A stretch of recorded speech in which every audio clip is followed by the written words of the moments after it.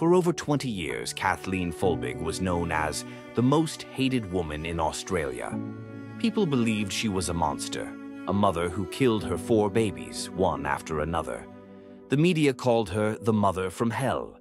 She was sentenced to 20 years in prison. Almost no one doubted her guilt. But then, everything changed.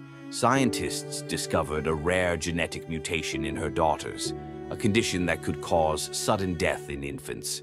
And for the first time, experts began to ask, what if she was innocent? What if her children died naturally, and the world punished a grieving mother instead? After 20 years, Kathleen was released, not because they proved she was guilty, but because they could no longer prove she wasn't innocent. Her story is no longer about murder. It's about grief, science, and how dangerous it is when the world judges too fast.